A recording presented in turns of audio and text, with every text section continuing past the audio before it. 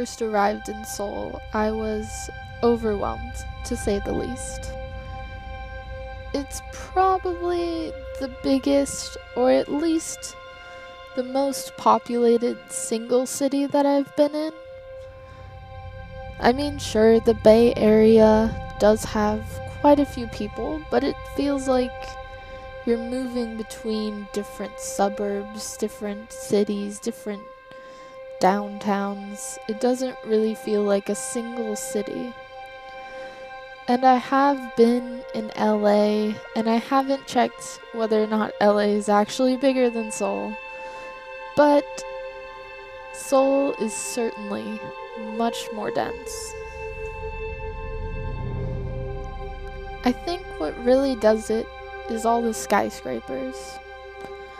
There are more huge buildings closer together than I have ever seen in my entire life in this city. And even as I sat on the bus, seeing it for the very first time from the highway by the river, I was amazed. And this, the first time I took the subway by myself, or without official RA guidance, and actually went across the river, was equally overwhelming. The views were amazing. Everything was alive. There were so many back alleys full of restaurants and shops and people just walking around everywhere. There were so many people. And even on the subway itself, there were just tons and tons of Koreans going about their everyday life. And here I was, outside of my country, for the very first time, feeling just completely, intellectually, spiritually, emotionally, and even physically lost. I couldn't believe how much seemed to be waiting to be discovered in this city.